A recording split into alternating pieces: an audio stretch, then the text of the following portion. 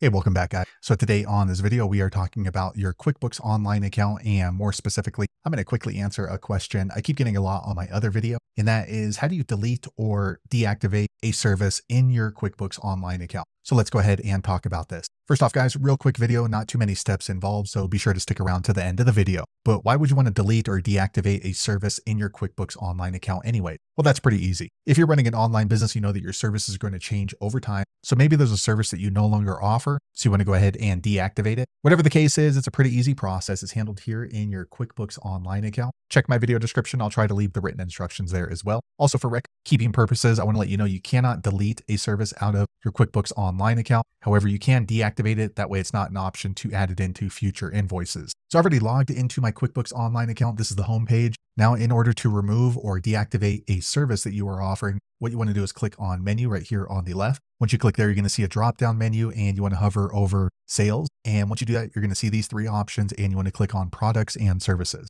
Okay, so once you do that, you're going to see a long list of the different services that you offer. So you want to scroll through until you find the one that you'd like to remove or deactivate. So for example, this one right here, and all you're going to do is go ahead and click on the little arrow next to the name. Once you see that, you're going to see a drop-down menu and you want to click on make inactive. Then you're going to get this warning. Are you sure you want to go ahead and make that service inactive? Go ahead and click on yes. All right, quick second later, you can see the page refreshes. Now my service has been removed or deactivated. So I can no longer add that into my invoices unless I'm going to re-add that as a service. So there you have it, guys. If you're wondering how to delete or deactivate a service inside of your QuickBooks Online account, that's the easiest way I know how to do it. If you know an easier way, be sure to leave a comment below. Let the rest of us know how you did it. Hopefully you found that video useful. If so, click thumbs up or maybe consider subscribing to my channel, and I hope to see you on the next video. Thanks again for watching.